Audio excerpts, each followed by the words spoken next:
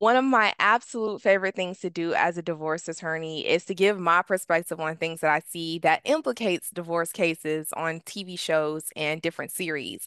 So watch this clip and I'll give you some of my advice on what I see shortly after.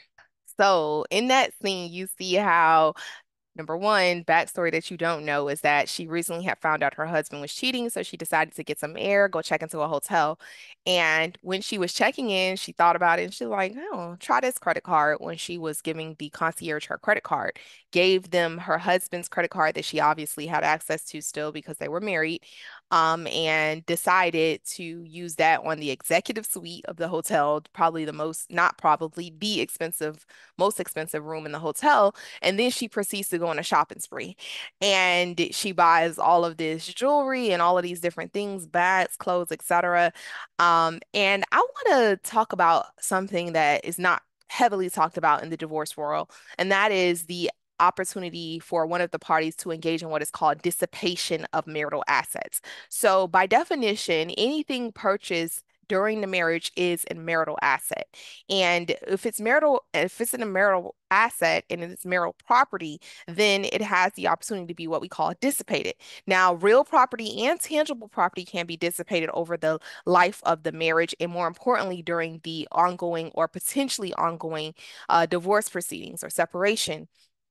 And this becomes most relevant when one party is doing exactly what she's doing in that video. She's taking assets and funds that the parties have either in their individual capacity or together as husband and wife titled, but it doesn't matter how it's titled anyways. But she's using those for frivolous things, buying jewelry, getting the most expensive hotel room. Now, I think a court would side with her that she was in her own right to get a hotel room. However, going to and getting the most luxurious suite and buying jewelry, all of those things, especially when there's children involved, becomes a red flag for the court, and they are not happy with that type of engagement going on by either party. I've seen it on both sides, but in most cases, it is exactly as it's depicted here. Wife that decides to do some things like that, like buying some things. But I have seen it in a very not so common world, but some common to others, where husband will actually use marital funds and what he seems to believe is his own funds to take his mistresses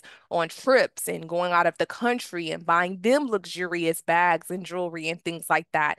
And a divorce attorney like myself, through a very lengthy process called discovery, finds out, looks at those bank statements, sees those transactions, and asks my client, hey, did he buy this for you or did he buy this for someone else?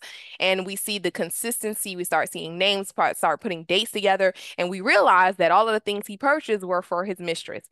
Either way that it comes out and plays out, it is called dissipation, and we have to be cognizant of it in a divorce proceeding because you cannot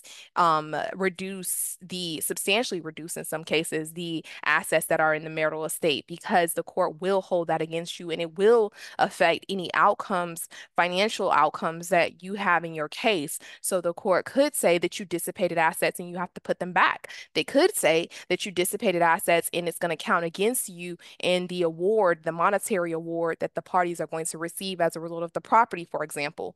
So there's a lot of ways that it can come into effect, but I did want to show you this clip and give you a real life experience of it. If you're in need of legal services in the state of Maryland or in the District of Columbia, please give my office a call, 240-493-9116 and www.amurphylegal.com. Thank you.